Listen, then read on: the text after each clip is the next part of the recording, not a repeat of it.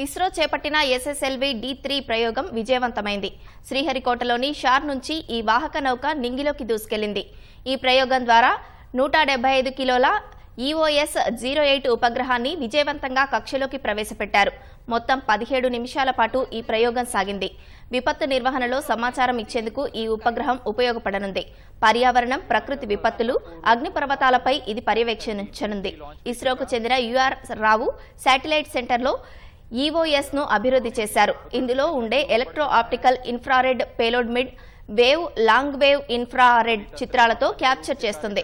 విపత్తు నిర్వహణలో ఈ సమాచారం ఉపయోగపడనుందని ఇస్రో పేర్కొంది. Here in Sriharikota and a good visibility for the flying rocket. Plus 40 seconds. यह तीसरी उड़ान SSLV की अपनी विश्वसनीयता सिद्ध करते हुए यह प्रमोचन यान निकल चला है अपनी उद्देश्य कक्षा की ओर. The action time of SS1 is 115 seconds. Flex nozzle for pitch and yaw steering. Fin tip actuation for the passive roll control.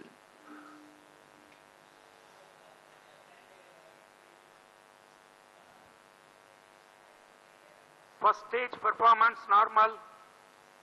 यहाँ प्रथम चरण का निष्पादन पूरी तरह सामान्य.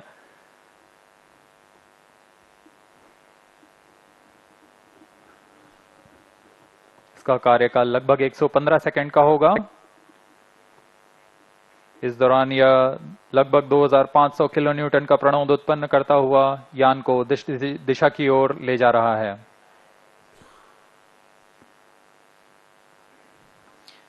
An altitude of close to 68 kilometers in 114 seconds.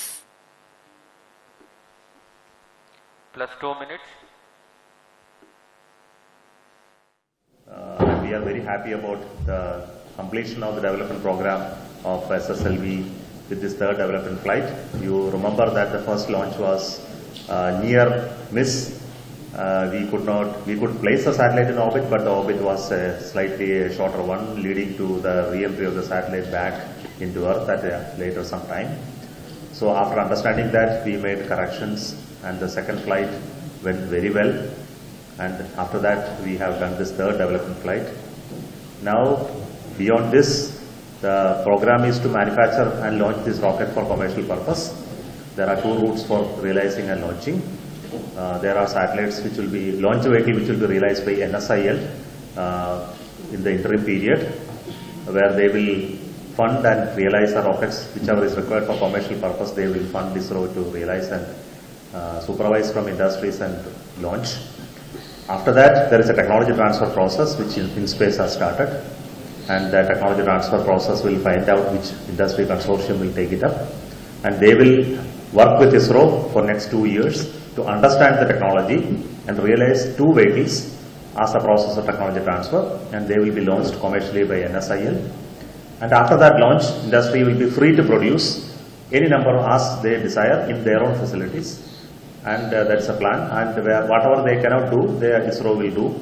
Otherwise, everything is supposed to be done by industry. So it is the first time a technology transfer of a satellite launch vehicle will happen in India, and we are hoping that this will really help the industries to scale their competence and capability to build a smaller rocket.